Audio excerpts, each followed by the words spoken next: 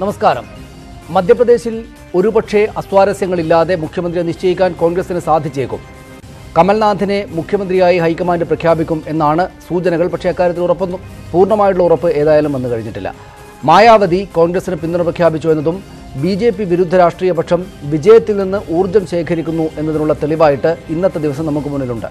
എന്നാൽ രാജസ്ഥാനിൽ സച്ചിൻ പൈലറ്റോ അശോക് ഗെഹ്ലോട്ടോ മുഖ്യമന്ത്രി സ്ഥാനത്തേക്ക് വരിക എന്നതിൽ ചെറിയ തർക്കം ഉണ്ട് എന്ന് കാണുന്നു. അതിലവിടെ ചർച്ച നടക്കുകയാണ്. സുപ്രധാനമായ ഒരു ജനവിധിക്ക് ശേഷം ഇത്ര നേരമായിട്ടും തോൽവി പറ്റിയ BJP വലുതായി ഒന്നും പ്രതികരിച്ചിട്ടില്ല എന്നതാണ് കൗതുകമുണ്ടാക്കുന്ന ഒരു കാര്യം. അമിത്ഷായുടെ പ്രതികരണം ഇതുവരെ വന്നിട്ടില്ല. വിധിയെ അംഗീകരിക്കുന്നു എന്ന് പ്രധാനമന്ത്രി പറഞ്ഞിട്ടുണ്ട്. എന്നാൽ അതിൽ വിധിയെക്കുറിച്ചുള്ള വിശകലന വരികൾ ഒന്നുമില്ല. BJP പക്ഷേ തോറ്റുകൊടുക്കാൻ തീരുമാനിക്കില്ലല്ലോ 2019. അപ്പോൾ എന്താകും 2019 അവരുടെ തന്ത്രമാറ്റം? കോൺഗ്രസിലെയും പ്രതിപക്ഷത്തെയും ഐക്യം അപ്പോഴേക്ക് കൂടെ നിലനിൽക്കുമോ? സെമി ഫൈനൽ വിധിയിൽ നിന്ന് ഇരുപക്ഷവും എന്തെന്ത് പാഠങ്ങളാകും പഠിച്ചിട്ടുണ്ടാവുക? ഒപ്പം നോട്ട് നിരോധവും GSTയും പോലുള്ള കാര്യങ്ങൾ ഈ തെരഞ്ഞെടുപ്പ് വിധിയെ എങ്ങനെയാണ് സ്വാധീനിച്ചിട്ടുള്ളത്? ഇത്തരം കാര്യങ്ങളാണ് നമുക്ക് ചർച്ച ചെയ്യേണ്ടത്. പ്രൈം ഡിബേറ്റിലേക്ക് സ്വാഗതം.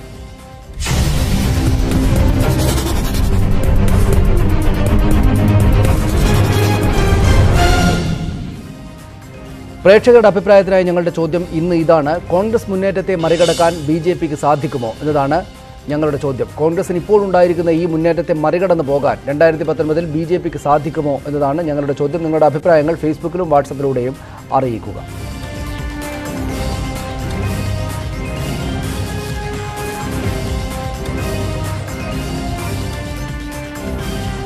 കോൺഗ്രസ് നേതാവ് ശ്രീ M. ലിജു ആലപ്പുഴയിൽ നിന്ന് ഈ ചർച്ചയിൽ ചേരുന്നു. ഡോക്ടർ സെബാസ്റ്റ്യൻ പോൾ ഇടത് നിരീക്ഷകനും മാധ്യമപ്രവർത്തകനും, അദ്ദേഹം കൊച്ചിയിൽ നിന്ന് നമ്മോടൊപ്പം ചേരുന്നുണ്ട്. BJP നേതാവ് ശ്രീ P. ശിവശങ്കരൻ ഡൽഹി സ്റ്റുഡിയോയിലുമുണ്ട്.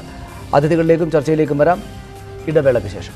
ശ്രീ M. ലിജു ആലപ്പുഴയിൽ, ഡോക്ടർ സെബാസ്റ്റ്യൻ പോൾ കൊച്ചിയിൽ, ശ്രീ P. ശിവശങ്കരൻ ഡൽഹിയിൽ ഈ ചർച്ചയിൽ പങ്കെടുക്കുന്നു. ആദ്യം ഡോക്ടർ സെബാസ്റ്റ്യൻ പോൾ, ഇവിടെ പ്രധാനപ്പെട്ട 2 സംസ്ഥാനങ്ങളിൽ മുഖ്യമന്ത്രിയെ നിശ്ചയിക്കുക എന്നത് വലിയ ബുദ്ധിമുട്ടായിട്ട് സാധാരണഗതിയിൽ കോൺഗ്രസ് സർക്കാരുകൾ ഉണ്ടാക്കാൻ പ്രയാസപ്പെടുന്ന പോലെയുള്ള വലിയ പ്രയാസപ്പെടലുകളിലേക്ക് പോകേണ്ടി വരികയില്ല എന്ന സൂചനകളാണ് നമുക്ക് ലഭ്യമാകുന്നത്. അവിടെ എല്ലായിടത്തും ഈ രാജസ്ഥാനിലും മധ്യപ്രദേശിലുമടക്കം 2 നേതാക്കൾ ഉണ്ടെങ്കിൽ തന്നെയും അതിൽ നിന്നൊരാളെ സെലക്ട് ചെയ്യാൻ താരതമ്യേന എളുപ്പവും എല്ലാവരും വഴങ്ങുന്നതുമായിരിക്കും എന്ന പ്രതീക്ഷയാണ് ഈ ഘട്ടത്തിലുള്ളത്. പൂർണ്ണമായിട്ടത് സ്ഥിരീകരിക്കപ്പെട്ടിട്ടില്ലെങ്കിലും മായാവതി മധ്യപ്രദേശിൽ കോൺഗ്രസിന് പിന്തുണ പ്രഖ്യാപിച്ചിട്ടുണ്ട്. ഞങ്ങൾക്ക് നയപരമായി ചില അഭിപ്രായ വ്യത്യാസങ്ങളുണ്ടെങ്കിലും കോൺഗ്രസിനൊപ്പം നിൽക്കുമെന്ന് അവർ അറിയിച്ചിട്ടുണ്ട് മായാവതി.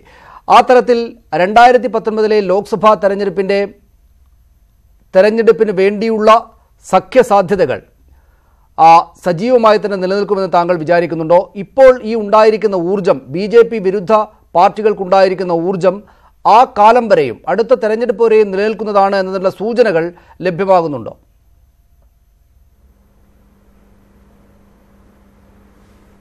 അല്ല, രാഷ്ട്രീയത്തിൽ ഒരിക്കലും എല്ലാ കാര്യങ്ങളും ഇങ്ങനെ നിലനിന്ന് പോകുന്ന ഒന്നല്ല. ഇപ്പോൾ കാണുന്ന ഈ BJP വിരുദ്ധ വികാരം, കോൺഗ്രസിനെ സമാഹരിക്കാൻ കഴിഞ്ഞ രാഷ്ട്രീയ ഊർജം, അത് അടുത്ത 6 മാസം കൂടി ഇതേ രൂപത്തിൽ നിലനിൽക്കും എന്ന് പറയാൻ കഴിയില്ല. അതാണ് രാഷ്ട്രീയത്തിൻ്റെ പ്രത്യേകത. നമ്മുടെ മുൻ അനുഭവങ്ങളും അങ്ങനെയാണ്. നരേന്ദ്രമോദിയും അമിത്ഷായും അങ്ങനെ എല്ലാം അനായാസം വിട്ടുകൊടുക്കുന്നവരല്ല. അവരെ സംബന്ധിച്ച് 2019 ജയിക്കാനുള്ള വർഷമാണ്, അത് തോൽക്കാനുള്ള വർഷമല്ല. അതുകൊണ്ട് എന്താണ് അടുത്തത് ചെയ്യേണ്ടത് എന്ന കാര്യത്തിൽ അവർക്ക് ആലോചനയുണ്ടാകും. അവർ ഏതെങ്കിലും നയവുമായി അല്ലെങ്കിൽ തന്ത്രവുമായി രംഗത്ത് വരികയും ചെയ്യും. പലതും സംഭവിക്കാം. എന്താണ് തെരഞ്ഞെടുപ്പ് പോളിംഗിൻ്റെ തലേന്ന് നടക്കുന്ന കാര്യങ്ങൾ പോലും പോളിംഗ് ബൂത്തിലെത്തുന്ന വോട്ടർമാരെ സ്വാധീനിക്കും. അതുകൊണ്ട് അടുത്ത 6 മാസക്കാലത്തിനിടയിൽ എന്താണ് സംഭവിക്കാൻ പോകുന്നത് എന്ന് നമുക്ക് പറയാൻ കഴിയില്ല. പക്ഷേ ഇപ്പോഴത്തെ അവസ്ഥ അതൊരു ശുഭസൂചകമായ അവസ്ഥയാണ്. BJPയെ പരാജയപ്പെടുത്താൻ കഴിയും, അതിനുള്ള പ്രാപ്തി കോൺഗ്രസിനുണ്ട് എന്ന് കോൺഗ്രസ് തെളിയിച്ചിരിക്കുന്നു. അത്രയും നമുക്ക് സന്തോഷമുണ്ട്. പക്ഷേ ഈ ഹിന്ദി ഹൃദയഭൂമി എന്ന് പറയുമല്ലോ, അവിടെ നേരിട്ടുള്ള നേർക്കുനേരുള്ള ഏറ്റുമുട്ടലിൽ ആണ് BJPയെ പരാജയപ്പെടുത്താൻ കോൺഗ്രസിന് കഴിഞ്ഞത്. പക്ഷെ അതുകൊണ്ട് ഇന്ത്യ പൂർണ്ണമാകുന്നില്ല. ഇപ്പോൾ തന്നെയുള്ള ഈ 5 സംസ്ഥാനങ്ങളിൽ തെലങ്കാന, അവിടെ കോൺഗ്രസ് ഒന്നുമല്ലാതായി പോയി, BJPയും ഒന്നുമല്ല.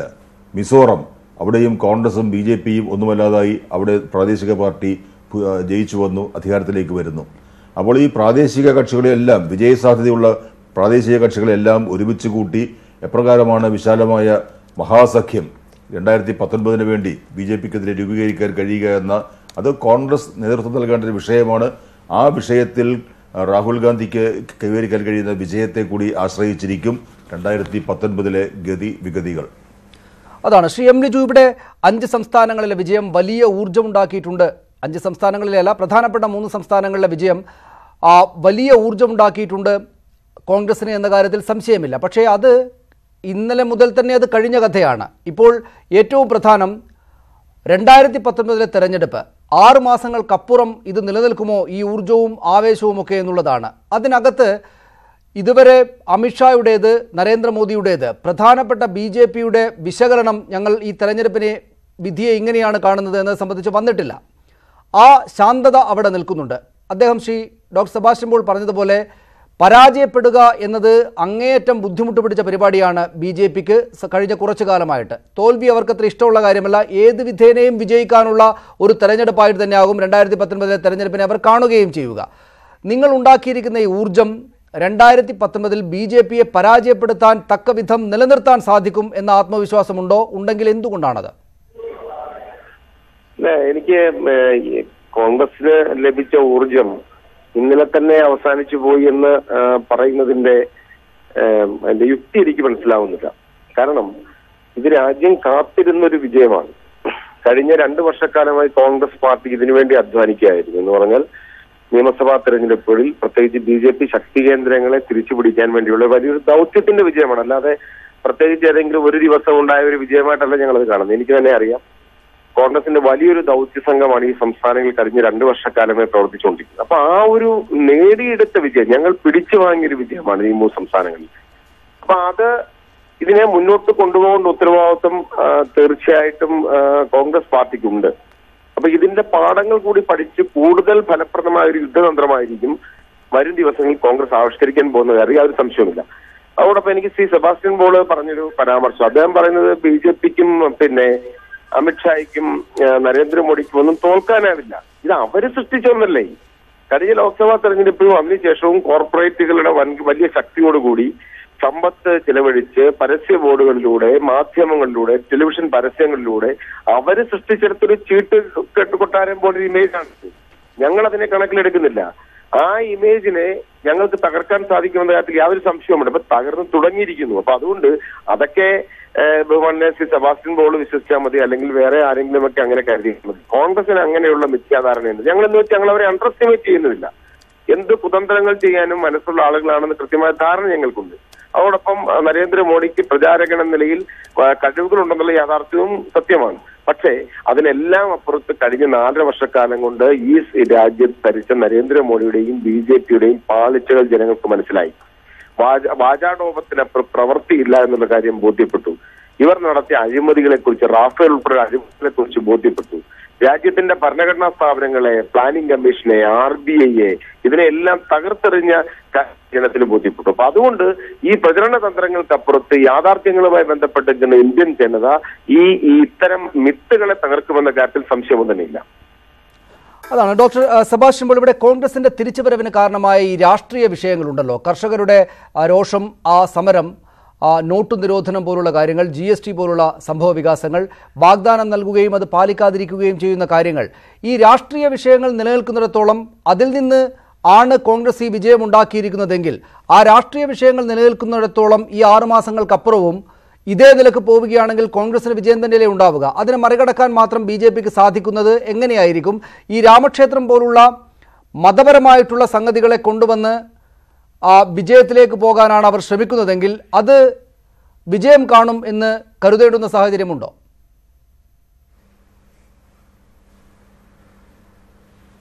അല്ല, ഹിന്ദുത്വത്തിന്റെ അടിസ്ഥാനത്തിൽ വോട്ട് തേടി വിജയം ആവർത്തിക്കാം എന്ന ധാരണ ഇപ്പോൾ BJPക്ക് അവരുടെ ഉള്ളിൻ്റെ ഉള്ളിലെങ്കിലും ഉണ്ടാവില്ല എന്ന് ഞാൻ കരുതുകയാണ്. കാരണം അത് ഈ തെരഞ്ഞെടുപ്പിൽ അത് ഒരിടത്തും അത് ഫലം കാണുകയുണ്ടായില്ല. ഇപ്പോൾ യോഗി ആദിത്യനാഥ് അവരുടെ ഏറ്റവും വലിയ സ്റ്റാർ ക്യാമ്പയിനറാണ്. പക്ഷേ ആ വിഷയവുമായി ഈ സംസ്ഥാനങ്ങളിലൊക്കെ പ്രവർത്തനം നടത്തിയിട്ടുണ്ട്. അതൊന്നും അവിടുത്തെ വോട്ടർമാർ സ്വീകരിച്ചിട്ടില്ല. അതുകൊണ്ട് BJPയുടെ ഏക അജണ്ട അതായിരുന്നല്ലോ. അതാണ് ഇനിയും അവരുടെ അജണ്ടയെങ്കിൽ, അവരുടെ പ്ലാറ്റ്ഫോമെങ്കിൽ അത് വിജയിക്കാൻ സാധ്യത കുറവാണ്. ഇവിടെ BJPയുടെ പരാജയത്തിന് കാരണമായ ഒട്ടേറെ രാഷ്ട്രീയ സാഹചര്യങ്ങളുണ്ട്. ആ രാഷ്ട്രീയ സാഹചര്യങ്ങൾ ഫലപ്രദമായി പ്രയോജനപ്പെടുത്താൻ കോൺഗ്രസിന് കഴിഞ്ഞു എന്നുള്ളത് ശരിയാണ്. അതുകൊണ്ടാണ് കോൺഗ്രസിന് ആ വിജയം നേടിയെടുക്കാൻ കഴിഞ്ഞത്. ഞാൻ സൂചിപ്പിച്ചത് BJPയും കോൺഗ്രസും നേർക്കുനേർ ഏറ്റുമുട്ടിയപ്പോൾ ഇന്നത്തെ രാഷ്ട്രീയ സാഹചര്യങ്ങളിൽ കോൺഗ്രസിന് വിജയമുണ്ടായി. അങ്ങനെ നേരിട്ടുള്ള ഏറ്റുമുട്ടൽ ഇല്ലാതിരുന്നിടത്ത് 2 സംസ്ഥാനങ്ങളിൽ തെലങ്കാനയിലും മിസോറമിലും അവിടെ കോൺഗ്രസിന് പരാജയപ്പെടേണ്ടി വന്നു. ജനങ്ങൾക്ക് തൃപ്തിയില്ലാത്ത നയങ്ങളുമായി വന്നാൽ ആ പാർട്ടി പരാജയപ്പെടും. ഇപ്പോൾ മിസോറാം കോൺഗ്രസിന്റെ കയ്യിലായിരുന്നല്ലോ. അവിടെ മിസോറാമിന്റെ പ്രത്യേകത നമുക്കറിയാം. നോർത്ത് ഈസ്റ്റ് വടക്ക് കിഴക്കൻ സംസ്ഥാനം, അവിടെ ഒരു പ്രത്യേക കൾച്ചർ സംസ്കാരമുണ്ട്. അവിടെയാണ് മദ്യനിരോധനം നടപ്പാക്കാൻ കോൺഗ്രസ് ശ്രമിച്ചത്. അതിൻ്റെ കൂടി തിരിച്ചടിയാണ് ഇപ്പോൾ അവർക്ക് കിട്ടിയിരിക്കുന്നത്. അപ്പോൾ ഇന്ത്യ എന്ന ഈ വൈവിധ്യമാർന്ന രാജ്യത്ത് ഓരോ പ്രദേശത്തും ഓരോ രീതികളുണ്ട്, ഓരോ താല്പര്യങ്ങളുണ്ട്, അഭിരുചികളുണ്ട്. അവ മനസ്സിലാക്കി ജനങ്ങളുടെ പ്രശ്നങ്ങൾ ഏറ്റെടുക്കാൻ പാർട്ടി തയ്യാറാവണം. അപ്പോൾ അത്തരത്തിലുള്ള വിശാലമായ ഒരു നാഷണൽ പ്ലാറ്റ്ഫോം രൂപീകരിക്കാൻ കോൺഗ്രസിന് കഴിയുമോ എന്ന ചോദ്യമാണ് ഞാൻ നേരത്തെ ഉന്നയിച്ചത്. കോൺഗ്രസ് പരാജയപ്പെടും അല്ലെങ്കിൽ പരാജയപ്പെടണം എന്ന താല്പര്യമല്ല എനിക്കുള്ളത്. അങ്ങനെ ഒന്ന് രൂപീകരിക്കേണ്ടി വരുമ്പോൾ എല്ലാ സംസ്ഥാനങ്ങളുമില്ലേ പ്രമുഖമായ പ്രാദേശിക കക്ഷികൾ, ആ പ്രാദേശിക കക്ഷികളെ അപ്രകാരം കൂട്ടി ഇണക്കി കൊണ്ടുപോകാൻ കഴിയും. ഇനി രാഹുൽ ഗാന്ധി നേരിടാൻ പോകുന്ന ഏറ്റവും വലിയ വെല്ലുവിളി അത് തന്നെയാണ്.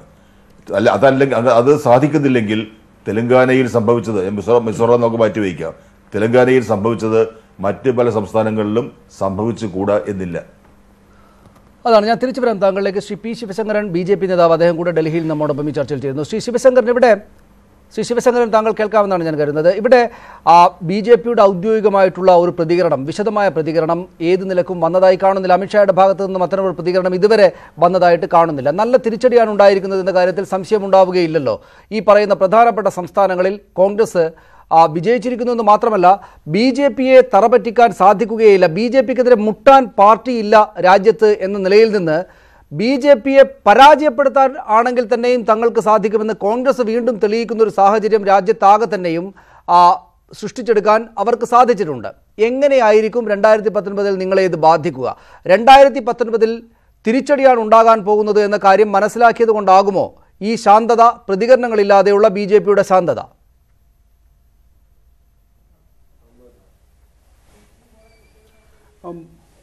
മൂന്ന് കാര്യങ്ങൾ ഇതിൽ BJPയുടെ ഭാഗത്തുനിന്ന് നരേന്ദ്രമോദിയും അരുൺ ജെയ്റ്റ്ലിയും ഇന്നലെ തന്നെ ട്വീറ്റ് ചെയ്തിരുന്നു. നമ്മളെല്ലാം കണ്ടതാണ്. ഇത് ജനവിധി മാനിക്കുന്നു, ഞങ്ങൾ ജനാധിപത്യത്തിൽ വിജയം മാത്രമല്ല പരാജയമുണ്ട്, അതിനെയും സമചിത്തതയോടെ നേരിടണം എന്ന് തന്നെയാണ് നരേന്ദ്രമോദി പറഞ്ഞത്. അത് തന്നെ സംസ്ഥാന നേതാക്കളെല്ലാം പറഞ്ഞിട്ടുണ്ട്. ഞങ്ങൾ ജനവിധിയെ മാനിക്കുന്ന കാര്യത്തിൽ തെറ്റൊന്നുമില്ല. 2, ഇത് സംസ്ഥാനത്തെ 3 സംസ്ഥാനങ്ങളിൽ BJP, അതിൽ 2 സംസ്ഥാനങ്ങൾ BJP 15 വർഷം ഭരിച്ചിരുന്ന സംസ്ഥാനങ്ങളാണ്. അത് ആന്റി ഇൻക്യുംബൻസി വളരെ ശക്തമായി ഉണ്ടായിരുന്നു എന്നിപ്പോൾ നാം കരുതുന്നു. മറ്റൊരു സംസ്ഥാനം രാജസ്ഥാൻ. അവിടെ എല്ലാ വർഷവും നമുക്ക് എല്ലാവരും ചർച്ച ചെയ്താണ്, 5 വർഷം കൂടുമ്പോൾ നിരന്തരം ഒരു വ്യത്യാസം തരംഗം ഉണ്ടാകുന്നു, അതുകൊണ്ടുമുണ്ടായി എന്നുള്ളതും നാം കാണേണ്ടതാണ്. 15 വർഷം ഭരിച്ച ഒരു സംസ്ഥാനത്ത് ഒരു ആന്റി ഇൻക്യുംബൻസി ഉണ്ടായിട്ട് പോലും അവ അത്ര ശക്തമായൊന്നും ഈ ഒരു ഭരണവിരുദ്ധ തരംഗം, അവിടുത്തെ ആ വോട്ടിംഗ് പെർസെൻറ്റേജും അവിടുത്തെ തിരഞ്ഞെടുപ്പ് കഴിഞ്ഞപ്പോൾ ഉണ്ടായിരുന്ന സംസ്ഥാനത്തെ, പ്രത്യേകിച്ച് രാജസ്ഥാനിലെയും മധ്യപ്രദേശിലെയും MLA-മാരുടെ എണ്ണം നോക്കിയാൽ നമുക്കറിയാം വലിയ വ്യത്യാസമൊന്നും ഉണ്ടായിട്ടില്ല. ഒരുപക്ഷെ ഛത്തീസ്ഗഡിൽ ഉണ്ടായ പോലെ വലിയ തിരിച്ചടി ഉണ്ടായിട്ടില്ല. എന്നാൽ മറ്റു സംസ്ഥാനങ്ങളിൽ നാം കണ്ടിട്ടുണ്ട് ഒരു ഭരണവിരുദ്ധ തരംഗം. ഇപ്പോൾ ഡൽഹിയിലായാലും അതുപോലെ തന്നെ മറ്റ് പല സംസ്ഥാനങ്ങളിലും, UP-യിൽ അവിടെ SP പാടെ തകർന്നു പോകുന്നു. പക്ഷേ ഇവിടെ അത്രയും തകർച്ച വന്നിട്ടില്ല. നമുക്കറിയാം അവിടെ സംസ്ഥാനത്ത് മധ്യപ്രദേശിൽ BJPയുടെ വോട്ടിംഗ് പെർസെൻറ്റേജ് 1% മാത്രം കുറവോ അല്ലെങ്കിൽ കൂടുതലോ മാത്രമാണ്. രാജസ്ഥാനിൽ അത് 1%-ന് തൊട്ട് താഴെ മാത്രമേ കുറവുള്ളൂ. അപ്പോൾ വോട്ടിംഗ് പെർസെൻറ്റേജ് നോക്കിക്കഴിഞ്ഞാൽ BJPക്ക് കാര്യമായ ജനപ്രീതിയുടെ കാര്യത്തിൽ തളർച്ച സംഭവിച്ചിട്ടില്ല, അല്ലെങ്കിൽ ജനങ്ങൾ കൈയൊഴിഞ്ഞിട്ടില്ല എന്നുള്ളതാണ് ഒരു കണക്കുള്ളത്. പക്ഷേ അവിടെ MLA-മാരുടെ കാര്യത്തിൽ വലിയ വ്യത്യാസം വന്നു. അവിടെ തന്നെ നമുക്കറിയാം മധ്യപ്രദേശിൽ ഞാൻ 1-2 ഉദാഹരണം വേണേൽ പറയാം. ഗ്വാളിയർ സൗത്ത്, അവിടെ എത്ര വോട്ടിനാണ് BJP തോറ്റത്? 112 വോട്ട് മാത്രമാണ് ഗ്വാളിയർ സൗത്തിൽ തോറ്റത്. അങ്ങനെ 500-ൽ താഴെ വോട്ടിന് തോറ്റ ഏതാണ്ട് 40ഓളം മണ്ഡലങ്ങളുണ്ട് എന്നാണ് ഇപ്പോൾ ഒരു കണക്ക് വന്നുകൊണ്ടിരിക്കുന്നത് മധ്യപ്രദേശിൽ മാത്രം. അപ്പോൾ ഇത്ര ചെറിയ നിസാര വോട്ടിന് ഞങ്ങൾക്ക് തോൽവി സംഭവിച്ച മണ്ഡലങ്ങളിൽ അവിടെ എനിക്ക് തോന്നുന്നത് 15 വർഷം നിരന്തരം ഭരിച്ചിരുന്ന MLA-മാരെ മാറ്റി പുതു രക്തത്തെ വേണമെന്നുള്ള ആവശ്യം.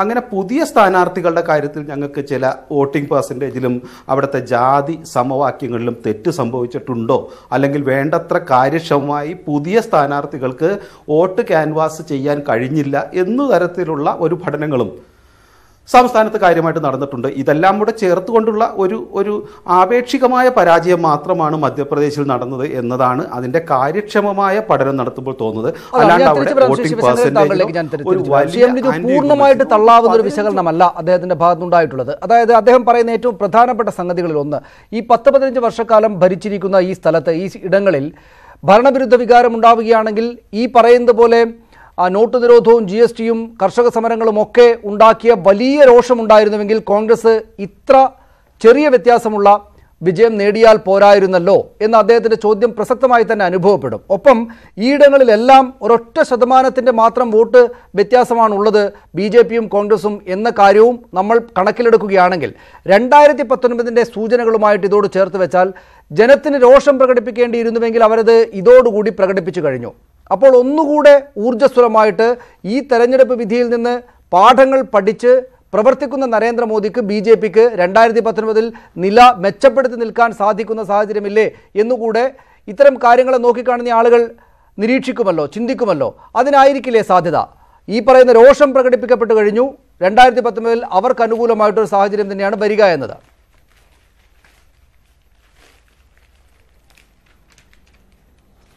സനീഷ്, അതായത് നമുക്ക് ഈ ഫാസിസ്റ്റ് അർദ്ധ ഫാസിസ്റ്റ് സ്വഭാവമുള്ള ഭരണകൂടങ്ങളെ നോക്കിക്കഴിഞ്ഞാൽ അതിനെയും ലോകത്തിലെവിടെയാണെങ്കിലും ഇന്ത്യൻ പശ്ചാത്തലത്തിലാണെങ്കിലും അവർ ദീർഘകാലം സംസ്ഥാനങ്ങളിൽ അധികാരത്തിൽ തുടരും.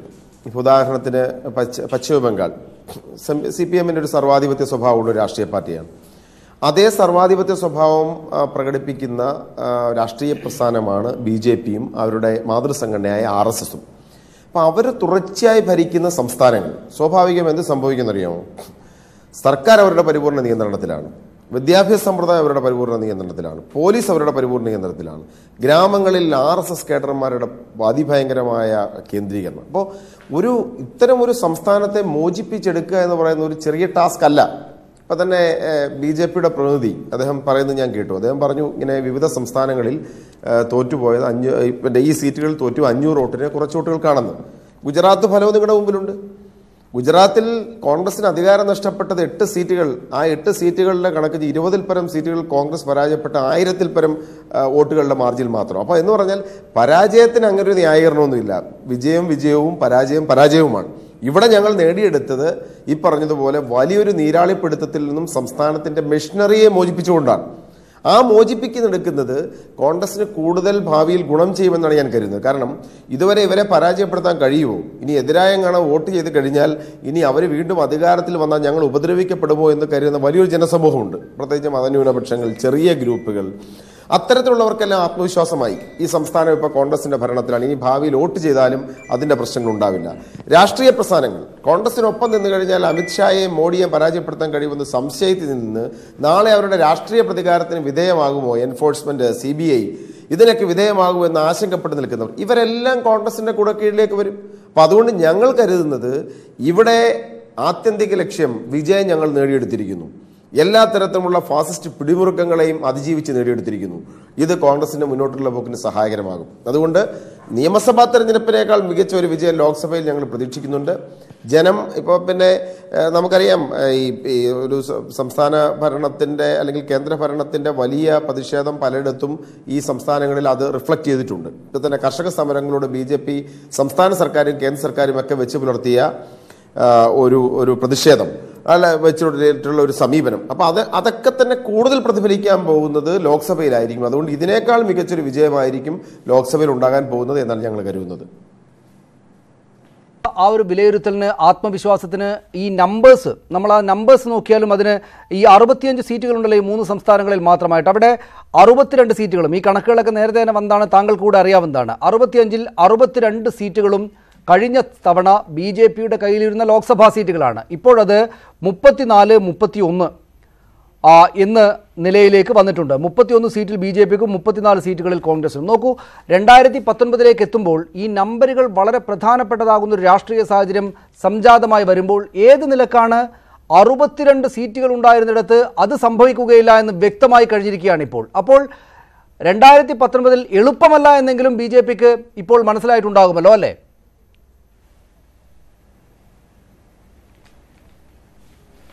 ചോദ്യം എന്നോടായിരുന്നല്ലോ അല്ലേ? താങ്കളോടാണ്. ശരി. അവിടെയും ബിജുവിന് അതിന് ചരിത്രപരമായ ചില കാരണങ്ങളാൽ അദ്ദേഹത്തിന് ചില പിശക് സംഭവിച്ചിട്ടുണ്ട്. അത് ഞാൻ ചൂണ്ടിക്കാണിക്കാം. ആദ്യം ഞാൻ എന്നോട് ചോദിച്ച ഉത്തരത്തിനോട് ഞാൻ വരട്ടെ. സംസ്ഥാനത്ത് 15 വർഷം, ഞാൻ വീണ്ടും പറയുന്നു, 15 വർഷം ഒരേ പാർട്ടി ഭരിച്ചിരുന്ന സംസ്ഥാനങ്ങളിലുള്ള ആൻറ്റി ഇൻകംബൻസി വോട്ടിംഗ് പെർസെൻറ്റേജും നാം അല്ലാണ്ട് തന്നെ എടുത്തോളൂ, സംസ്ഥാനത്തും അതല്ലെങ്കിൽ ലോക്സഭയിലേക്കുമുള്ള വോട്ടിംഗ് പെർസെൻറ്റേജിൻ്റെ ഗ്രാഫ് ഇപ്പോൾ നിങ്ങളുടെ എല്ലാവരുടെയും മുന്നിലുണ്ടാവും. അത് ഒരിക്കലും ഒരേ ലൈനിലായിരുന്നില്ല. മധ്യപ്രദേശിലായാലും രാജസ്ഥാനിലായാലും മറ്റ് ഹിന്ദി ഹാർട്ട്ലാൻഡിലായാലും കഴിഞ്ഞ തവണ ഏതാണ്ട് 50% വോട്ടാണ് നരേന്ദ്രമോദി അവിടെ ഭരണത്തിലിരുന്നപ്പോൾ. അന്ന് നിങ്ങൾ പറഞ്ഞതുപോലെ സംഭവം 10 വർഷമായി കേന്ദ്രത്തിൽ UPA സർക്കാരായിരുന്നു. പക്ഷേ ആ UPA സർക്കാരിനെതിരെയും ഇത്ര ശക്തമായ ആരോപണങ്ങൾ ഉന്നയിച്ചുകൊണ്ട് സാമ്പത്തികമായ ശക്തിയില്ലാതെ മോദി ഒറ്റയ്ക്ക് നയിച്ച ഒരു ഘടന, അത് 50% വോട്ടാണ് രാജസ്ഥാനിലും മധ്യപ്രദേശിലും ഛത്തീസ്ഗഡിലും അടക്കം മേടിച്ചു പോകുന്നത്. അപ്പോൾ ഈ ഗ്രാഫ് ഒരിക്കലും സംസ്ഥാന തിരഞ്ഞെടുപ്പിലും ലോക്സഭാ തിരഞ്ഞെടുപ്പിലും ഒരിക്കലും ഒരേപോലെ ആവില്ല. അതിനുള്ള തിരഞ്ഞെടുപ്പിൻ്റെ മാനിഫെസ്റ്റോയും അതിന് മുന്നിൽ ഉയർത്തിക്കാട്ടുന്ന വലിയ പ്രശ്നങ്ങളും അത് രാജ്യാന്തര പ്രശ്നങ്ങളുണ്ടാവാം, അത് മറ്റു പ്രശ്നങ്ങളുണ്ടാവാം, അത് സംസ്ഥാനത്തെ കർഷക പ്രശ്നങ്ങൾ മാത്രമായിരിക്കില്ല എന്നും ലിജുവിനറിയാം. അപ്പോൾ അത്തരത്തിലുള്ള ഒരു എലക്ഷൻ ഗ്രാഫും അവിടെ പ്രതീക്ഷിക്കരുത്. 2, അവിടെ മോഡി വേഴ്സസ് രാഹുൽ ഗാന്ധി എന്നുള്ള ഒരു കോമ്പിനേഷനിലേക്ക് വരുമ്പോൾ ഇവിടെ ഒരുപക്ഷെ ജ്യോതിരാദിത്യ സിന്ധ്യയ്ക്കും അവിടെ സച്ചിൻ പൈലറ്റിനുമുള്ള ചെറുപ്പവും അവരുടെ കുറച്ചുകൂടി നല്ല പ്രതിച്ഛായയും എനിക്ക് തോന്നുന്നില്ല രാഹുൽ ഗാന്ധിക്ക് ലിജു വരെ ഉന്നയിക്കുമെന്നും പ്രതീക്ഷിക്കുമെന്നും. അപ്പോൾ പല കാരണങ്ങളാൽ അവിടെ കൂടുതൽ ബുദ്ധിമുട്ടായിരിക്കും കോൺഗ്രസിനുണ്ടാകുക. പ്രത്യേകിച്ച് അവിടെ അഗസ്റ്റ വെസ്റ്റ്ലാൻഡിന്റെ ഒരു ക്രിസ്ത്യൻ മൈക്കിൾ പോലുള്ള കോൺഗ്രസിന്റെ പ്രധാനപ്പെട്ട ഫാമിലിയുമായി നേരിട്ട് ബന്ധമുള്ള ആളുകളൊക്കെ പിടിക്കപ്പെടുമ്പോൾ എന്തിനാണ് അവിടെ ITയെയും EDയെയും ഒക്കെ ചോദ്യം ചെയ്തുകൊണ്ട് ഭയപ്പെടുത്തുന്നു? ഞാൻ ചോദിക്കട്ടെ, അതുകൊണ്ട് തന്നെയാണ് ഞാൻ ആ ചരിത്രം അറിയില്ല എന്ന് സൂചിപ്പിച്ചത്. നിങ്ങൾ കോൺഗ്രസ് തന്നെ ഇവിടെ ഇന്ത്യയെ മോചിപ്പിച്ചത് ഇവിടെ ബ്രിട്ടീഷ് സർക്കാരിൻ്റെ നിന്നല്ലേ? അന്ന് ഇതിനേക്കാൾ വലിയ 3 മുറകൾ ഉണ്ടായിരുന്നില്ലേ? അതിനെയൊക്കെ അതിജീവിച്ചുകൊണ്ടല്ലേ കോൺഗ്രസ് അന്ന് ഇന്ത്യയെ മോചിപ്പിച്ചത്? അതിനും കഴിഞ്ഞിട്ട് അടിയന്തരാവസ്ഥയിൽ എത്രത്തോളം ഫാസിസ്റ്റ് നടപടിയായിരുന്നു ഇന്ദിരാഗാന്ധി നയിച്ചത്? അതിനെ നേരിട്ടുകൊണ്ടല്ലേ വിശാലമായ രാഷ്ട്രീയം ചർച്ച ചെയ്യാം. പക്ഷെ അതിനു മുമ്പ് ശ്രീ ശിവശങ്കർ, ഇവിടെ ഈ പറയുന്ന പ്രശ്നമുണ്ടല്ലോ, മധ്യപ്രദേശ് എടുക്കുക. താങ്കൾ ഈ പറയുന്ന അഗസ്റ്റ വെസ്റ്റ്ലാൻഡ് വിഷയം അടക്കമെടുത്ത് മുന്നോട്ട് വെച്ചതിന് ശേഷം ഉണ്ടായ വിധിയാണല്ലോ ഇത്. മധ്യപ്രദേശ് മാത്രം എടുക്കുക. മധ്യപ്രദേശ് എന്താണ് BJPയുടെയും RSSന്റെയും സംഘപരിവാരത്തിന്റെയും രാഷ്ട്രീയത്തിന് അത്രമേൽ ആഴത്തിൽ വേരുകളുള്ള ഒരു സംസ്ഥാനമല്ലേ അവിടെ? 15 വർഷത്തിന് ശേഷം പോലും താങ്കളുടെ നേതാവ് മുഖ്യമന്ത്രിക്ക് അവിടെ നല്ല ഇമേജ് ഉള്ള സ്ഥലമല്ലേ?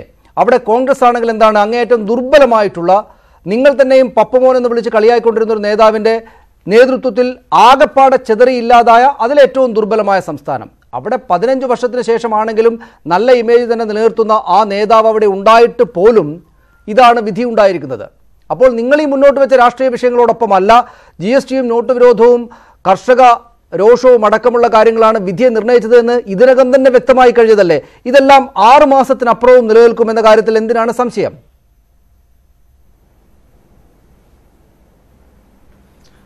നോക്കൂ, അവിടെ നമ്മൾ വേറൊരു രീതിയിൽ കൂടി രാഷ്ട്രീയത്തെ കാണണം.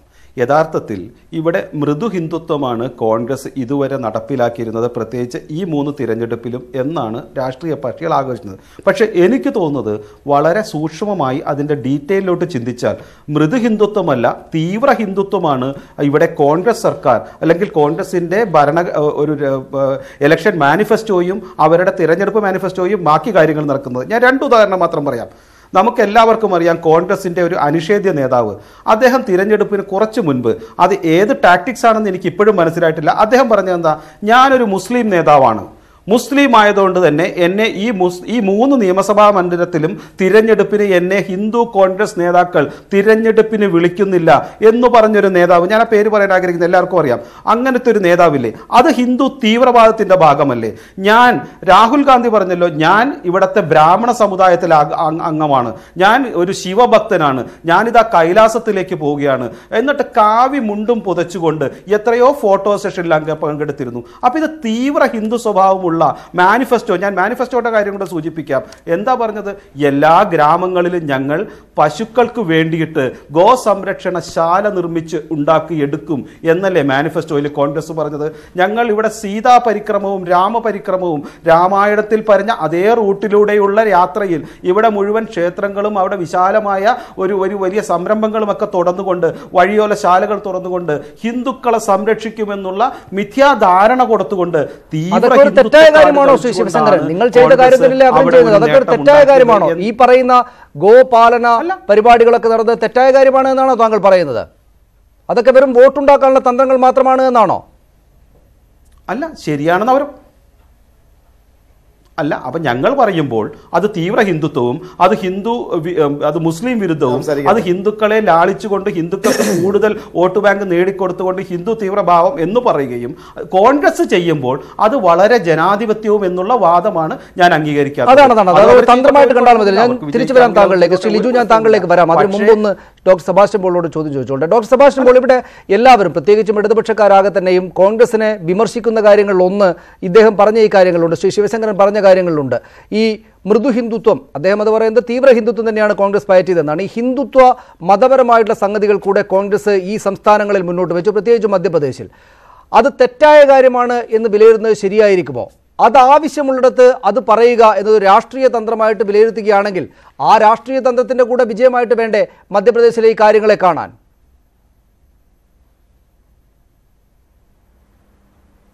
അല്ല, രാഷ്ട്രീയ തന്ത്രം എന്ന നിലയിൽ ഏത് വാദവും ഉന്നയിക്കുന്നതിന് കോൺഗ്രസിന് അവകാശമുണ്ട്, ഏത് പാർട്ടിക്കും അവകാശമുണ്ട്.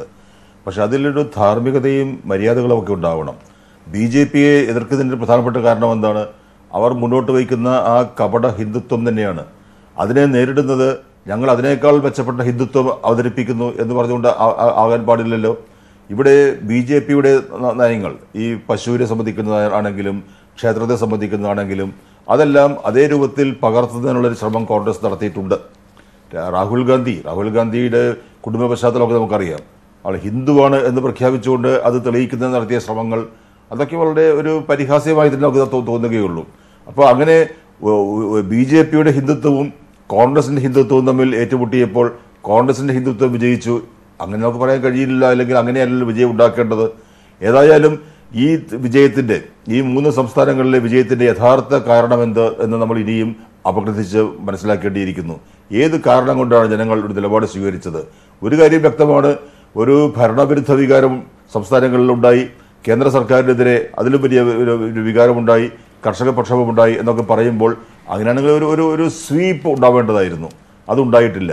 നമുക്കറിയാമല്ലോ, ഇന്നലെ നമ്മൾ TV കണ്ടുകൊണ്ടിരുന്നതാണല്ലോ, ചാനലുകളിലൊക്കെ ഈ ഇഞ്ചോടിഞ്ച് പൊരുതുക എന്നാണല്ലോ എല്ലാവരും പറഞ്ഞുകൊണ്ടിരുന്നത്. ആ ഇഞ്ചോടിഞ്ച് പോരാട്ടത്തിനൊടുവിലാണ് കോൺഗ്രസ് മേലേക്ക് കടന്നത്. അപ്പം അത്ര ദുർഘടം പിടിച്ച ഒരു തെരഞ്ഞെടുപ്പ് വിജയം ഉണ്ടാകുമ്പോൾ അതിൻ്റെ അർത്ഥം ജനങ്ങൾക്ക് വലിയ തോതിലുള്ള ഒരു കുത്തൊഴുക്ക് ഒരു ഭാഗത്തേക്ക് ഉണ്ടായിട്ടില്ല. അതുകൊണ്ടാണ് ഇത് സൂക്ഷ്മമായി പഠിക്കണം എന്ന് പറയുന്നത്. ഇന്നലത്തെ ഒരു വിജയത്തിന്റെ അടിസ്ഥാനത്തിൽ ലിജു ചെയ്തതുപോലെ കോൺഗ്രസിനെ സംബന്ധിച്ച് അമിതമായ പ്രതീക്ഷ പുലർത്തുകയും 2019 ഞങ്ങളുടേത് തന്നെ എന്ന് ഇപ്പോൾ ഉറപ്പിച്ച് പറയാൻ കഴിയില്ല എന്ന മുന്നറിയിപ്പാണ് ഞാൻ ഈ ചർച്ചയുടെ ആദ്യം തന്നെ അവതരിപ്പിച്ചത്. അതാണ് ശ്രീ ലിജു, അത് പൂർണ്ണമായിട്ട് തള്ളിക്കളയാൻ പറ്റുന്ന സാഹചര്യമാണോ? അദ്ദേഹം നമുക്കെല്ലാവർക്കും അറിയാവുന്നതുപോലെ 500ഉം 1000ഉം 2000ഉം ഒക്കെ വോട്ടുകളുടെ മാത്രം വ്യത്യാസത്തിനാണ് ഈ പറഞ്ഞയിടങ്ങളിലെല്ലാം മധ്യപ്രദേശിൽ അവസാനം വരെ പാതിരാത്രി വരെ എണ്ണി അങ്ങനെ ഒരു വിധിയിലേക്ക് കാര്യങ്ങൾ, നാട്ടുകാർ അറിയുന്ന വിധത്തിലേക്ക് കാര്യങ്ങൾ എത്തിയത്. അപ്പോൾ വേണ്ട വിധത്തിലുള്ള രാഷ്ട്രീയമല്ല പറഞ്ഞത്.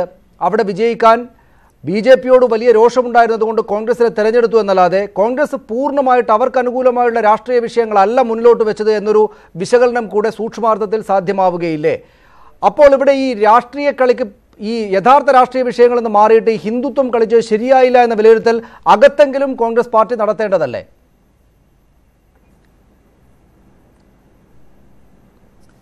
സോനീഷൻ, എനിക്ക് ഒന്ന് പൂർണ്ണമായി സംസാരിക്കാൻ അവസരം തരണം.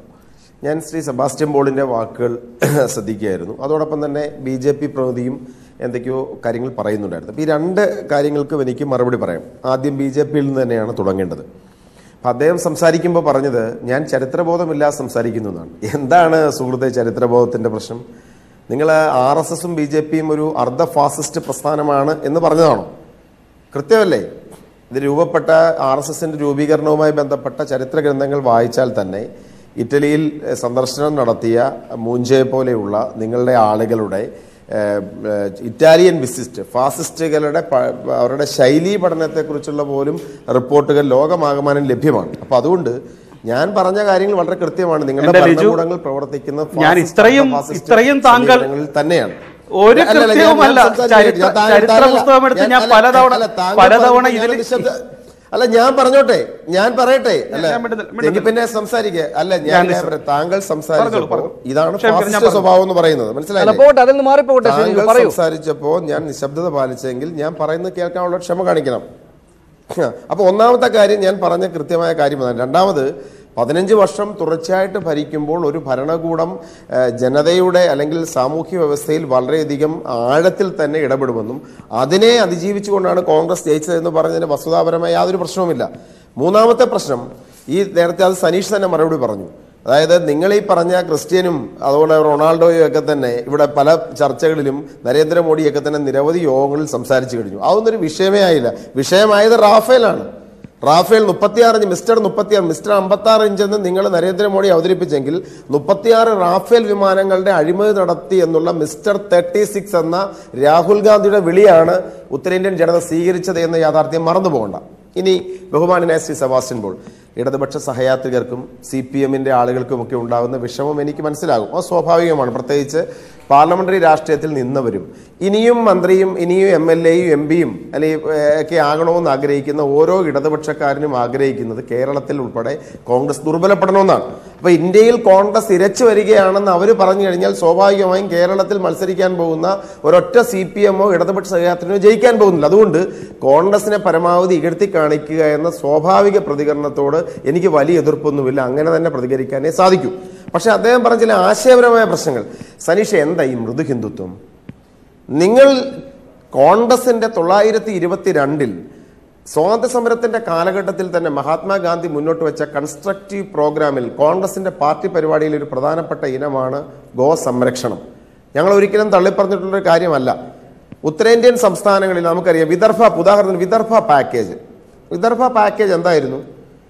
വൻതോതിൽ പശുക്കുട്ടികളെയും അവിടെ കൊടുത്തിട്ടുണ്ട്. എന്ന് പറഞ്ഞാൽ ഉത്തരേന്ത്യൻ ജനതയുടെ ജീവിതത്തിന്റെ ഒരു ഭാഗമാണ് പശുക്കൾ. അവരെ സംരക്ഷിക്കണം എന്ന് പറയുന്നത് എങ്ങനെ മൃദുഹിന്ദുത്വമാവും? ഞങ്ങൾ അംഗീകരിക്കുന്നു പശുവിനെ എനിക്കൊരു ചോദ്യമുണ്ട്. അതായത് കാലം പോലെയാണോ ഇപ്പോൾ ഈ പശു സംരക്ഷണവും അതിന്റെ പേരിലുള്ള ആളുകൾക്ക് നേരെയുള്ള ആക്രമണങ്ങളും കൊലപാതകങ്ങളും ഒക്കെ പ്രധാനപ്പെട്ട രാഷ്ട്രീയ വിഷയമായിരിക്കെ അതിനെതിരായിട്ടുള്ള കർഷകരുടെയും ദളിതരുടെയും ഒക്കെ സമരം, മുസ്ലിം ന്യൂനപക്ഷങ്ങളുടെയും ഒക്കെ സമരം വലിയൊരു രാഷ്ട്രീയ രോഷം രാജ്യത്ത് തന്നെയും ഉണ്ടാക്കിയിരിക്കുന്ന സാഹചര്യത്തിൽ, അതേ സാഹചര്യത്തിൽ പോയിട്ട് നിങ്ങൾ ഈ കാര്യം പറയുമ്പോൾ, ഞങ്ങളും പശു സംരക്ഷണത്തിന്റെ ആളുകളാണ്, ഞങ്ങൾക്ക് വോട്ട് ചെയ്യുമെന്ന് പറയുമ്പോൾ അതിലൊരു രാഷ്ട്രീയ ധാർമ്മികതയുടെ പ്രശ്നവുമില്ല എന്നാണോ താങ്കൾ വാദിക്കാൻ പോകുന്നത്?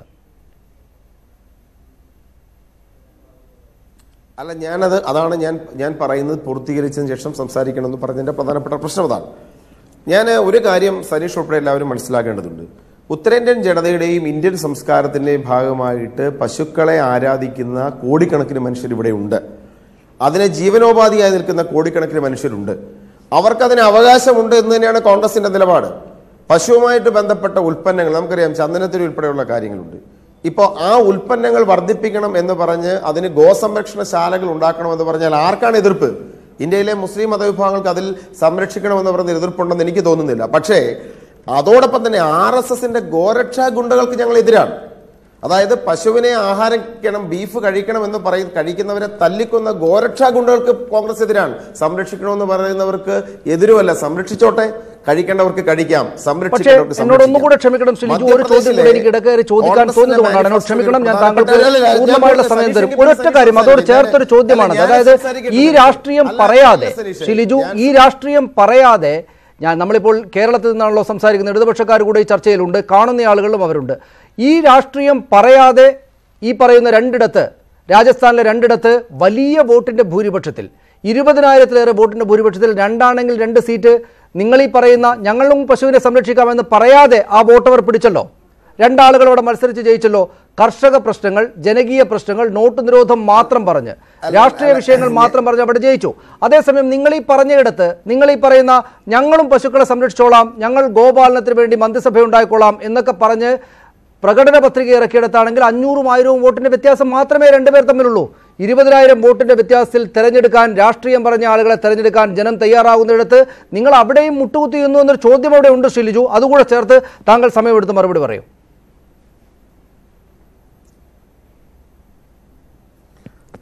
സനീഷെ, ഒന്ന് ഞാൻ ഈ പറഞ്ഞ പശു സംരക്ഷണത്തോടൊപ്പം തന്നെ ഗോസംരക്ഷണം ഒരു തിരഞ്ഞെടുപ്പ് വാഗ്ദാനമായും ഒരു അജണ്ടയായിട്ടും ഞങ്ങൾ മുന്നോട്ട് വെച്ചു ഞങ്ങൾ നിശ്ചയിച്ചിട്ടുള്ള കാര്യമല്ല. കാരണം ഒരു സംസ്കാരത്തിന്റെ ഭാഗമായി, ഒരു ജനതയുടെ ഭാഗമായി നിൽക്കുന്ന ഒരു മൃഗത്തെയും അല്ലെങ്കിൽ ഒരു സംസ്കാരത്തെയും തള്ളിപ്പറയുന്ന ഒരു കാര്യവുമില്ല എന്ന അഭിപ്രായക്കാരാണ് ഞാൻ. പക്ഷെ അതേ സമയത്ത് തന്നെ ആഹാരമായി മാംസത്തെ, ബീഫിനെ കഴിക്കുന്ന ആളുകളെ അടിച്ചു കൊല്ലുന്ന RSSനെ നിലപാടെടുത്തത് ഞങ്ങൾ തന്നെയാണ്. മധ്യപ്രദേശിലെ കോൺഗ്രസിന്റെ മാനിഫെസ്റ്റോ എന്ന് വായിച്ചു നോക്കിയാൽ അതിൽ കൃത്യമായി പറയുന്നുണ്ട്, RSSനെ, സർക്കാർ ഓഫീസുകളുമായി ബന്ധപ്പെട്ട RSSന്റെ പ്രവർത്തനം നിരോധിക്കും, RSSന് സർക്കാർ ഉദ്യോഗസ്ഥന്മാർ അംഗങ്ങളാകുന്ന അവസാനിപ്പിക്കും തുടങ്ങിയ വളരെ കൃത്യം ഗോരക്ഷാ ഗുണ്ടകളുടെ പ്രവർത്തനം അവസാനിപ്പിക്കുമെന്ന് കൃത്യമായി ഞങ്ങൾ പറയുന്നുണ്ട്. പിന്നെ മൂന്നാമത്തെ കാര്യം, എന്ത് വളരെ എന്താ പറയുക, ലാഘവത്തോടുള്ള ഒരു വിശദീകരണമാണ് സനീഷ് CPMന്റെ 2 സീറ്റുകളുടെ വിജയം. ഇതിന് തൊട്ടുമുമ്പുള്ള തെരഞ്ഞെടുപ്പിൽ 3 സീറ്റ് CPMന് ഉണ്ടായിരുന്നു. നമ്മുടെ രാജ്യത്തിന്റെ ഒരു ചരിത്രം പരിശോധിക്കുകയാണെന്നുണ്ടെങ്കിൽ ആദ്യത്തെ തെരഞ്ഞെടുപ്പ് നടക്കുമ്പോൾ മുഖ്യ പ്രതിപക്ഷ നേതാവെന്നൊരു പദവി ഇല്ലാതിരുന്നെങ്കിൽ പോലും AK ഗോപാലൻ ഇന്ത്യൻ പാർലമെന്റിലെ ഒരു പ്രധാനപ്പെട്ട നേതാവായിരുന്നു. ഈ കഴിഞ്ഞ 70 വർഷക്കാലത്തിനിടയിൽ ഈ അജണ്ടകൾ പറഞ്ഞ CPM അല്ല കമ്മ്യൂണിസ്റ്റ് പാർട്ടികൾക്ക് ഇന്ത്യൻ രാഷ്ട്രീയത്തിൽ എത്രമാത്രം മുന്നോട്ട് പോകാൻ സാധിച്ചിട്ടുണ്ട്. കഴിഞ്ഞ തവണ 3 സീറ്റ് ജയിച്ച CPM ഇത്തവണ 2 സീറ്റായി. എന്നിട്ട് 2 സീറ്റ് ജയിച്ചതിന്റെ ഭൂരിപക്ഷമാണ് മധ്യപ്രദേശ് എന്ന് പറയുന്ന മുഴുവൻ സംസ്ഥാനത്ത് 230 സീറ്റുകളുള്ള മധ്യപ്രദേശും 199 സീറ്റിൽ തെരഞ്ഞെടുപ്പ് നടന്ന രാജസ്ഥാനിലും ഈ ഛത്തീസ്ഗഡിലും എല്ലാം നടക്കുക 2 സീറ്റ് CPM വർഷങ്ങളായി അവർക്ക് അവിടെ സ്വാധീനമുള്ള ഭദ്ര പോലെയുള്ള സ്ഥലങ്ങൾ. കഴിഞ്ഞ 3,000 സീറ്റ് വർഷങ്ങളായി CPM ജയിക്കുന്ന സ്ഥലമാണ്. ആ ഭദ്ര പോലുള്ള സീറ്റിലെ ഒരു CPM വിജയം എടുത്തു കാണിച്ചിട്ട് ഇത് കണ്ടില്ലേ എന്ന് പറയുന്നതിനകത്ത് എന്തെങ്കിലും അർത്ഥമുണ്ടോ? ഇത് കോൺഗ്രസ് പാർട്ടി വളരെ ആസൂത്രിതമായി BJPയെ ചെറുക്കുന്നതിനുൾപ്പെടെ ഉത്തരേന്ത്യൻ ജനതയുടെ സംസ്കാരത്തെയും മതവിശ്വാസത്തെയും ദൈവവിശ്വാസത്തെയും അവർ വെച്ച് പുലർത്തുന്ന വിശ്വാസങ്ങളെ വളരെ കൃത്യമായി മതേതര അടിത്തറയിൽ ഊന്നി നിന്നുകൊണ്ട്, കോൺഗ്രസിന്റെ പാരമ്പര്യത്തിൽ ഊന്നി നിന്നുകൊണ്ട് പ്രചരണം നടത്തുകയും ആ വിശ്വാസങ്ങളെ പ്രൊജക്ട് ചെയ്യുകയും ചെയ്തുകൊണ്ടാണ് BJPയുടെ പ്രചരണങ്ങളെ അവസാനിപ്പിക്കാൻ സാധിച്ചത്. അതല്ലാതെ കമ്മ്യൂണിസ്റ്റുകാർ പറയുന്നത് പോലെ മതനിരാസവും ഏകപക്ഷീയമായ ഒരു ചിന്താഗതിയും കൊണ്ട് വന്നിരുന്നെങ്കിൽ BJP വെന്നിക്കൊടി വാറിക്കുന്നത് കാണേണ്ടി വരുമായിരുന്നു. ശരി, ആ ചോദ്യത്തിന് വ്യക്തമായ മറുപടിയാണ് താങ്കൾ നൽകിയുള്ളത്. താങ്കളുടെ ഭാഗത്തു നിന്നുള്ള മറുപടി ഞാൻ തിരിച്ചു വരാം. താങ്കളിലേക്കും മറ്റു അതിഥികളിലേക്കും വളരെ പെട്ടെന്ന് വരാം ഇടവേളയ്ക്ക് ശേഷം. ഡോക്ടർ സെബാസ്റ്റ്യൻ പോൾ, ഇവിടെ ലിജു മുന്നോട്ട് വെക്കുന്ന ആ കാര്യമുണ്ടല്ലോ, കോൺഗ്രസ് അങ്ങനെ ഈ മതത്തിന്റെ കാര്യങ്ങളെല്ലാം മതനിരാസം എന്ന നിലക്ക് അല്ല ഞങ്ങൾ മുന്നോട്ട് പോയിട്ടുള്ളത്, അത് തന്നെ ഇപ്പോഴും ഉണ്ടായിട്ടുള്ളൂ എന്നാൽ അതിനെ പൂർണ്ണമായിട്ട് തള്ളിക്കളയുക സാധ്യമാണോ? ഇവിടെ മതവും പശുവും ഒക്കെ പ്രധാനപ്പെട്ട ഒരു വിഷയമാണ് ആ മേഖലകളിൽ. അവിടെ പക്ഷേ ഒരു പ്രശ്നമുള്ളത്, നരേന്ദ്രമോദിയും അമിത്ഷായേക്കാളും കൂടുതൽ യോഗി ആദിത്യനാഥിനെ ഇത്തവണ അവിടങ്ങളിൽ പ്രചാരണ പരിപാടികൾക്ക് കൊണ്ടുവന്നിട്ടുണ്ട്. ഇപ്പോൾ നമ്മുടെ മുന്നിലൊക്കെ കണക്കുണ്ടല്ലോ, 70 ഇടങ്ങളിൽ യോഗി അവിടെ 4 സംസ്ഥാനങ്ങളിലായിട്ട് പ്രസംഗിച്ചു. അവിടെ മധ്യപ്രദേശിൽ അദ്ദേഹം പ്രസംഗിച്ച പ്രചാരണത്തിലെത്തി 21 സീറ്റുകളിൽ 15 മാത്രമാണ് വിജയിച്ചത്. രാജസ്ഥാനിൽ 22 വന്നു, 11 മാത്രമാണ് വിജയിച്ചത്. സിറ്റിംഗ് സീറ്റുകളടക്കം യോഗി ആദിത്യനാഥ് സംസാരിച്ച ഇടങ്ങളിലടക്കം തോറ്റു. എന്ന് വെച്ചാൽ വലിയ ഹാർഡ് കോർ BJP ഹിന്ദുത്വ പറഞ്ഞയിടങ്ങളിലെല്ലാം നല്ല ക്ഷീണമുണ്ടായിട്ടുണ്ട്. പക്ഷെ അപ്പോഴും ഈ പശു സംരക്ഷണമൊക്കെ ഒരു പ്രധാനപ്പെട്ട വികാരമാണ് എന്ന് മനസ്സിലാക്കുക കോൺഗ്രസ് ചെയ്തിട്ടുണ്ടെങ്കിൽ അതിൻ്റെ അടിസ്ഥാനത്തിൽ കൂടെയാണ് തെരഞ്ഞെടുപ്പിൽ നേരിടേണ്ടത്, വിജയം പരമപ്രധാനമാണ് എന്നൊരു നിലപാടെടുത്തിട്ടുണ്ടെങ്കിൽ അതൊരു രാഷ്ട്രീയ അധാർമികമായിട്ടുള്ള കാര്യമാണ് എന്നൊക്കെ പറയുന്നത് ശരിയായിരിക്കുമോ? അതേ നിലക്ക് ഇത്തരം രാഷ്ട്രീയ വിഷയങ്ങൾ, പശു സംരക്ഷണമൊക്കെ വിഷയമാകേണ്ടുന്ന സംസ്ഥാനങ്ങളിൽ അവ വിഷയമാക്കി തന്നെ വേണം പോകാൻ 2019 എന്ന തീരുമാനം കോൺഗ്രസ് എടുക്കുന്നതായിരിക്കുകയില്ലേ? BJPയെ പരാജയപ്പെടുത്തുക എന്നാണ് നിങ്ങളുടെ എല്ലാം ലക്ഷ്യമെങ്കിൽ അതിന് നല്ലത്.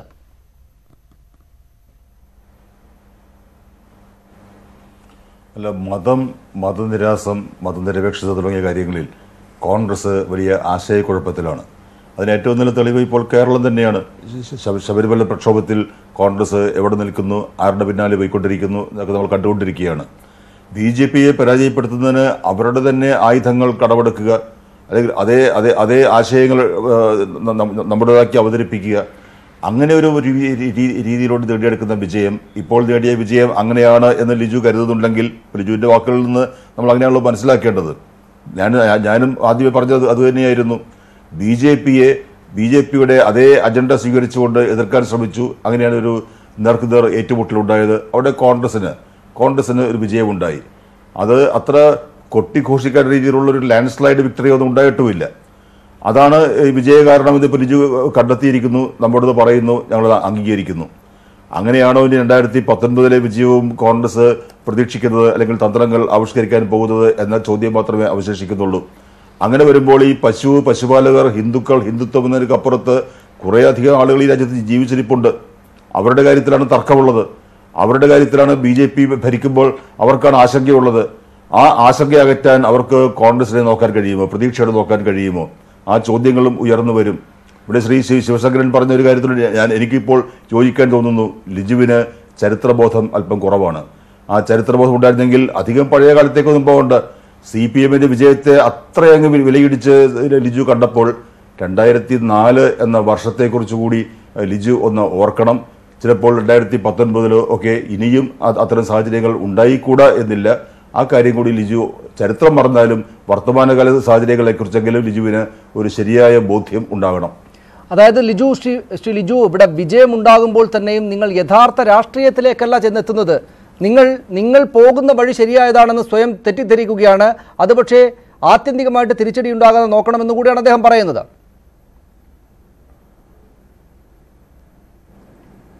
സനീഷ്, അപ്പോൾ എനിക്ക് മറുപടി പറയാൻ കൃത്യമായ സമയം തന്നെ, ഇടയ്ക്ക് ഇന്ററപ്റ്റ് ചെയ്യരുത് ഞാൻ അഭ്യർത്ഥിക്കുകയാണ്. ഒന്ന്, എന്താണെങ്കിലും എൻ്റെ ചരിത്രബോധം വിലയിരുന്നതിൽ ശ്രീ സെബാസ്റ്റ്യൻ പോളും BJP പ്രതിനിധിയും ഒരുമിച്ച് വന്നു എന്നത് എനിക്ക് വളരെ സന്തോഷം നൽകുന്നു. ഇതാണ് രാഹുൽ ഗാന്ധിയുടെ ചരിത്രബോധം വിലയിരുത്തുന്നതിലും അല്ലെങ്കിൽ കോൺഗ്രസിനെ വിലയിരുത്തുന്നതിലും ഈ രണ്ട് രാഷ്ട്രീയ പാർട്ടികളുടെയും നിലപാടതാണ്. ബഹുമാന്യനായ ശ്രീ സെബാസ്റ്റ്യൻ പോളിനോട് എനിക്ക് പറയാനുള്ളത്, അങ്ങ് 2004 CPMന്റെ കോൺഗ്രസ് UPA പിന്തുണയെക്കുറിച്ച് പറയാനാണെങ്കിൽ 2009 എന്നുള്ള ഒരു കാര്യം കൂടി ഉണ്ടായിരുന്നു. 2004 ലോക്സഭയുടെ അവസാനം നിങ്ങൾ കോൺഗ്രസിനുള്ള പിന്തുണ പിൻവലിച്ച് ആ ഗവൺമെന്റിനെ അട്ടിമറിക്കാൻ ശ്രമിച്ചതിന് ശേഷം 2009 ലോക്സഭാ തെരഞ്ഞെടുപ്പിനെ നേരിട്ടിരുന്നു. 2004 കിട്ടിയ ഇന്ത്യയിലെ തന്നെ വളരെ പ്രധാനപ്പെട്ട ഒരു രാഷ്ട്രീയ പാർട്ടി എന്ന അവസ്ഥയിൽ നിന്നും 2009 അതിദയനീയമായ അവസ്ഥയെക്കുറിച്ച് ഞാൻ ഓർമ്മിപ്പിക്കണം. അപ്പൊ കോൺഗ്രസിനെ പിന്തുണച്ച് ഒന്നാം UPയുടെ സർക്കാരിന്റെ ഭാഗമായി ആ മതേതര ഗവൺമെന്റിനെ പ്രൊട്ടക്ട് ചെയ്ത നിങ്ങൾ ആ കോൺഗ്രസിനെ ആണവ കരാറിന്റെ പേരിൽ കാലുവാരി നിലത്തടിക്കാൻ ശ്രമിച്ചതിന്റെ പേരിൽ എന്താണ് ഈ രാജ്യത്തെ ജനത നൽകിയ തിരിച്ചടി എന്ന് ഓർത്തിരിക്കുന്നത് നല്ലതായിരിക്കും. അപ്പോൾ ആ ചരിത്രബോധത്തിന് അധിക പഴക്കം അതുമില്ല, വളരെ അടുത്തുള്ള ഒരു ചരിത്രമാണ്. പിന്നെ നിങ്ങളുടെ പഴയ ചരിത്രത്തെക്കുറിച്ചൊക്കെ ഞാൻ ഈ ചർച്ചയ്ക്ക് പറയാൻ തുടങ്ങിക്കഴിഞ്ഞാൽ ഭരണഘടനയോട് ഐക്യം പ്രഖ്യാപിച്ചിട്ടില്ലാത്തൊരു പാർട്ടിയെ കുറിച്ചൊക്കെ വിശദീകരിക്കേണ്ടി വരും. അതവിടെ നിൽക്കട്ടെ. രണ്ടാമത്തെ കാര്യം, എന്താണ് ശ്രീ സെബാസ്റ്റ്യൻ പോൾ, അതോടൊപ്പം തന്നെ സനീഷെ നിങ്ങൾ ഈ പറഞ്ഞുകൊണ്ടിരിക്കുന്നത്, ഞങ്ങളെന്താ ഈ ഒരു കോൺഗ്രസ് പാർട്ടി എന്ന് പറയുന്ന പാർട്ടി പശുവും ഈ മതവും ഈ കാര്യങ്ങൾ മാത്രം പറയുന്നൊരു പാർട്ടിയാണോ? ഞങ്ങളുടെ ഭരണഘടന ഈ രാജ്യത്ത് BJPയുമായി നേരിട്ട് യുദ്ധം ചെയ്യുന്ന രാഷ്ട്രീയ പ്രസ്ഥാനം കോൺഗ്രസ് ആണ്. ഇന്നലെ തുടങ്ങിയതല്ല. RSSന്റെ രൂപീകരണ കാലഘട്ടം മുതൽ തന്നെ RSSനും സംഘപരിവാർ ശക്തികൾക്കും ഈ രാജ്യത്ത് ഒറ്റ ശത്രുവേ ഉണ്ടായിരുന്നുള്ളൂ, അത് കോൺഗ്രസ് ആണ്. ശരി, സമയം കുറയുന്നു, എനിക്ക് ശിവശങ്കറിലേക്ക് പോകേണ്ടതുണ്ട്. അദ്ദേഹം കുറച്ചു നേരമായിട്ട് അവിടെ ഇരിക്കുക. എല്ലാവർക്കും ഞാൻ പൂർത്തീകരിക്കട്ടെ. ഞാൻ പൂർത്തീകരിച്ചില്ല സനീഷ്, ഞാൻ ഒന്ന് പൂർത്തീകരിച്ചോട്ടെ. കാരണം ഇത് ഇത്രയും ഇവർ പറഞ്ഞു വന്നതല്ലേ. അപ്പൊ അതുകൊണ്ട് ഞങ്ങളെ ശത്രുവായി കണ്ടത് RSS ആണ്, ഞങ്ങളുടെ ശത്രുവും RSS ആണ്. അതുകൊണ്ട് ഞങ്ങൾക്ക് അതിന്റെ വേറെ കാര്യമില്ല. ഞങ്ങളുടെ അജണ്ടയിലെ ഒരു ഭാഗം മാത്രമാണ്. ഞാൻ നേരത്തെ പറഞ്ഞതുപോലെ ഓരോ കാലഘട്ടത്തിലും കോൺഗ്രസ് എന്ന് പറയുന്ന മതവിശ്വാസത്തിനെതിരെ നിൽക്കുന്ന ഒന്നല്ല. പക്ഷെ ഞങ്ങൾ മത തീവ്രവാദികളല്ല. ഈ രാജ്യത്തെ മതന്യൂനപക്ഷങ്ങളെ സംരക്ഷിക്കാൻ, അവശ ജനവിഭാഗങ്ങളെ സംരക്ഷിക്കാൻ, ദളിതരെ സംരക്ഷിക്കാൻ, അടിച്ചമർത്തപ്പെടുന്ന എല്ലാ ജനവിഭാഗങ്ങളെയും സംരക്ഷിക്കാൻ കരുത്തുള്ള ഒരേ ഒരു രാഷ്ട്രീയ പാർട്ടി കോൺഗ്രസ് മാത്രമാണ്. ശ്രീ ശിവശങ്കരൻ, ഇവിടെ നമുക്ക് 2019 തെരഞ്ഞെടുപ്പാണ് ശ്രീ ശിവശങ്കരനുള്ളത്. അവിടേക്ക് ഈ പറയുന്ന തന്ത്രമാണ് അവരുടേത്. അതായത് ഇവരിപ്പോൾ ഇവിടെ ഇരുന്ന് ഈ രണ്ട് കക്ഷികളെ പ്രതിനിധീകരിക്കുന്ന ആളുകൾക്ക് തമ്മിൽ അസ്വാരസ്യങ്ങൾ ഉണ്ടെങ്കിലും BJP വിരുദ്ധ രാഷ്ട്രീയ കക്ഷികൾ എന്ന നിലക്ക് ദേശീയ തലത്തിൽ എല്ലാവരും ഒന്നിച്ചാണ് നിൽക്കുക BJPക്കെതിരായിട്ട്. ഒപ്പം ഈ രാഷ്ട്രീയ തന്ത്രം കൂടെ, അതായത് നിങ്ങൾ ഹിന്ദുത്വയാണ് പറയുന്നതെങ്കിൽ അത് പറയാനും ഞങ്ങൾക്ക് മടിയില്ല, ഞങ്ങളാണ് കൂടുതൽ മെച്ചപ്പെട്ട ഹിന്ദു എന്ന് ശശി തരൂർ തൊട്ട് രാഹുൽ ഗാന്ധി വരെയുള്ള ആളുകൾ പറയുകയും ചെയ്യും. ഞങ്ങൾ ഹിന്ദുക്കൾക്കെതിരല്ല, ഞങ്ങൾ നല്ല ഹിന്ദുക്കളാണ് എന്ന് പറയുമ്പോൾ അവിടെ ചെന്ന് വീഴുക എന്നതല്ലാതെ 2019 എന്ത് പോംവഴിയാണ് നിങ്ങൾക്ക് മുന്നിൽ ഉണ്ടാവുക?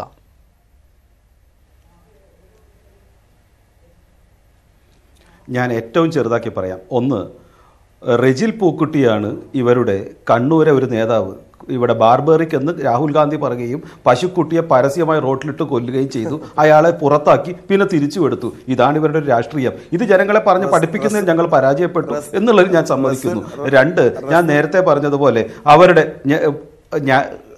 റിജിൽ പൂക്കുട്ടി തിരിച്ചെടുക്കുകയും ചെയ്തു. ഏതായാലും പേരെങ്കിലും ഓർമ്മയുണ്ടല്ലോ.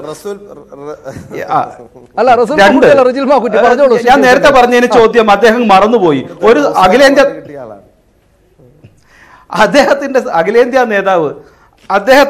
അഖിലേന്ത്യാ നേതാവ് ഞാൻ പറഞ്ഞല്ലോ, ഗുലാം നബി ആസാദ് കരഞ്ഞുകൊണ്ട് പറഞ്ഞു എന്നെ പ്രസംഗിക്കാൻ സമ്മതിക്കുന്നില്ല, ഞാനൊരു മുസ്ലിം നേതാവായ കാരണം. അദ്ദേഹം അത് കേട്ടില്ല. ചരിത്രബോധം പോട്ടെ. ഞാൻ നേരത്തെ പറഞ്ഞ പോലെ ബാലകൃഷ്ണ മോഞ്ചെ എന്നുള്ള ആളെ കുറിച്ച് അംബേദ്കർ തന്നെ പറഞ്ഞിട്ടുണ്ട്. അദ്ദേഹം ഹിന്ദുസഭാ നേതാവാണെന്ന്. വിക്കിപീഡിയ എടുത്തു നോക്കണം ഇത് കേൾക്കുന്ന ആളുകൾ. അപ്പൊ മനസ്സിലാവും ആർക്കാണ് ചരിത്രബോധമുള്ളത്.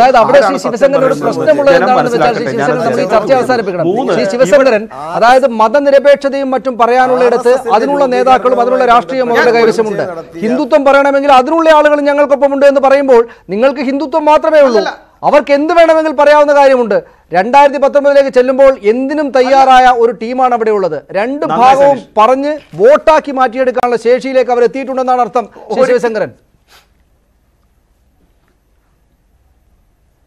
അല്ല, എന്നെ ഇന്ററപ്റ്റ് ചെയ്തോളൂ, എനിക്ക് പറയാൻ അനുവാദം തന്നാൽ മതി.